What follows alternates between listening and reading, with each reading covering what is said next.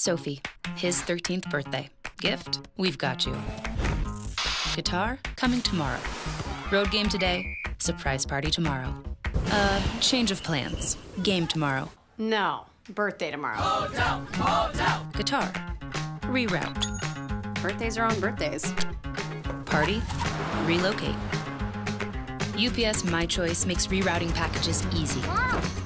How we're helping companies solve for the needs of customers like Sophie. My name is LePear Toles. I'm from Canton, Ohio, and I'm currently a guard here, a guard/forward here at State Fair Community College. I first laid eyes on LePear his last game of his junior season. He was, they were playing actually at Copley High School here right down the street in a tournament game for his previous high school, which merged to Canton McKinley, but he was at Canton Timpkin at that time.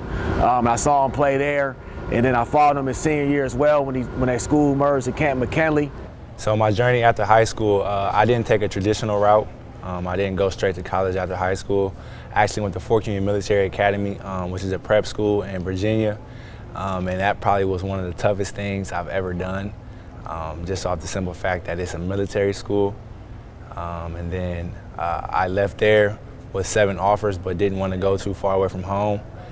So I ended up coming to State Fair, which is 11 hours away from home, so that didn't make much sense. But I ended up here. I went on an unofficial visit to Michigan, and Coach Beeline and Coach Brown are very good friends, and he connected me here, so that's how I ended up at State Fair. So I've known him for a good 3 to 4 years, so we have a really good relationship there. I've improved my shooting here.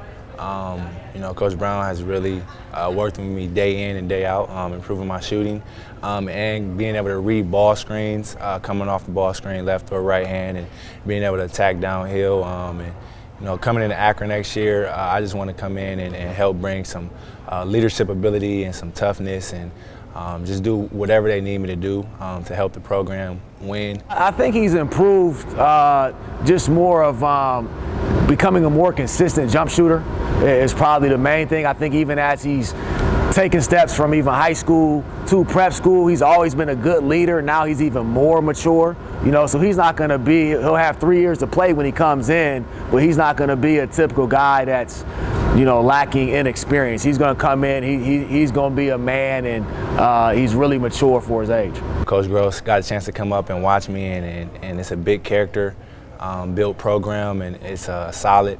And Coach Gross and the staff, they really let me know that they were interested in me, and when I went on a visit, it just was home, period. My family can come up, we're 15 minutes away from home, and they can come up and watch me for the next 3 years, and I'll enjoy that. I think he'll be a huge impact. I like that he's a local Northeast Ohio kid.